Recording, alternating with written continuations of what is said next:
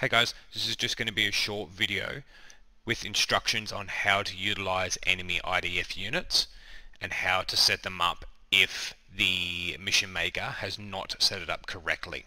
Hopefully the mission maker has set it up correctly, so you won't have to worry about these steps, but if for some reason they haven't, or you wish to place down extra units, then these are the steps that you need to follow to set it up correctly so it will respond to the fire support modules. I'm going to show you an example of some that have been set up correctly, and then I'm going to show you the steps on how to place down and set up units mid-mission correctly so then you can use them with the fire support module. Okay, so these are some units that have been set up correctly in the mission, and you can see here they have the headless client ignore module placed and synced to those units. They also already have the scripts initialized in the units, which will allow them to fire with unlimited ammo, and it will also prevent them from lambs from taking over their control.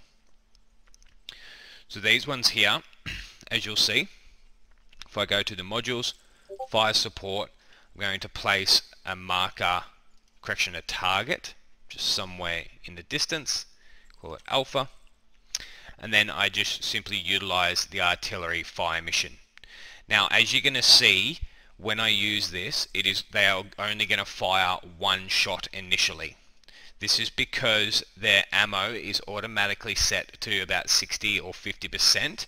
This is due to the settings that we have in the add-ons, which cause it to reduce its ammos upon spawning. Once the script that is inside these, once it fires its first round, it will then fill it all the way to 100%. So if you don't manually set these to 100 like so, the gun will only fire one round, no matter how many you put in the fire mission. Once you have done the one round, you can use the fire mission module again, and it will then fire the correct number of rounds. So I'll show you what I mean. So if I place that on, select HE, if I go 10 rounds, and select alpha target, hit OK, you see that the three guns will turn and they'll fire one round each. You can now see that they have been set to 100. Okay, so that's what I mean by the script has run, because it's fired, it's triggered the script and it has now run it and filled their ammunition up to 100%. Now every time that they fire, that script will run and it will fill their ammo back to 100%. So if I do the same fire mission, same rounds, this time it'll fire, or correction, they'll fire 10 rounds each.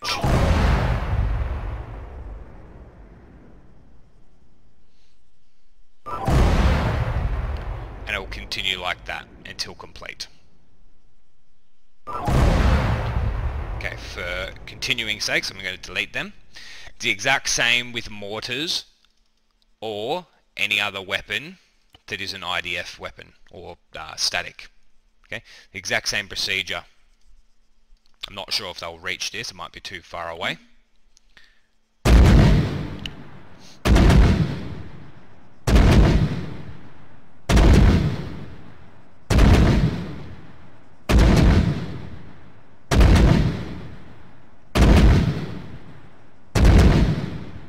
Okay, so you can see they're up to 100%.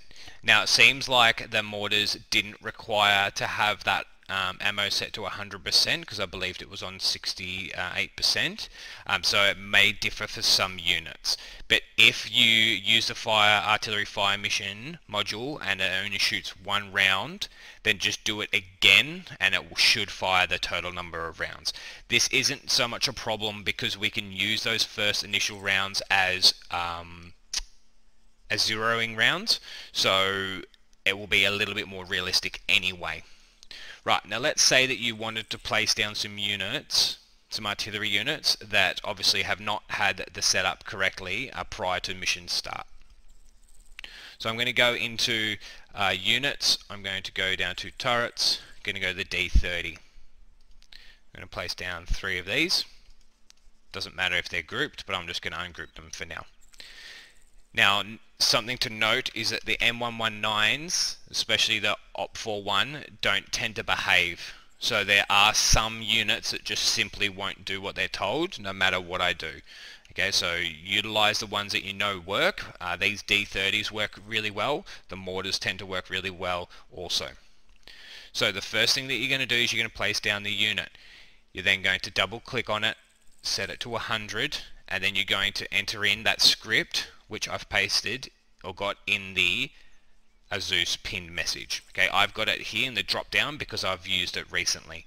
I then make sure that it's going to be globally executed, which you can see is showing the G here. I then hit OK. I then right click on this unit, go down to Lamb's Danger FSM, disable AI. Okay, so that script that I entered in here was the reload or rearm script. The Lamb's Danger FSM is disabling the Lambs taking over control of that unit. I then need to do the same for all the others.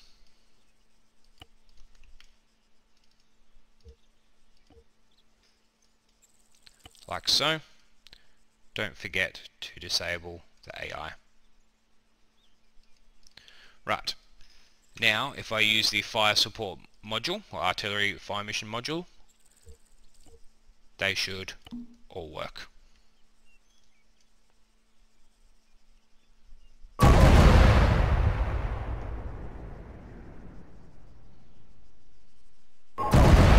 Okay, like so. Just show you a quick example of the M119 as to what it does if it's not going to work no matter what, which then means you have to choose a different unit. Okay, so I'm going to do that. Execute, yep. Turn off Lamb's Danger. Use the fire support module. So it will turn and it will face that direction, but it generally doesn't fire. Okay, so if you notice this happening, then you may have missed a step. So I would delete that unit and start again, or like I said, some units just simply don't want to behave. Okay, so then choose a different unit and attempt that instead. Alright, that's it for now. If you guys do have any questions, always hit up one of the Zeus members or any of the J4 members. But during missions, just do your best and try to work through the issues as best you can. But as long as you follow those steps correctly, and or the mission makers place down the units prior to, then you shouldn't have any problems. Alright, good luck gents, and thank you.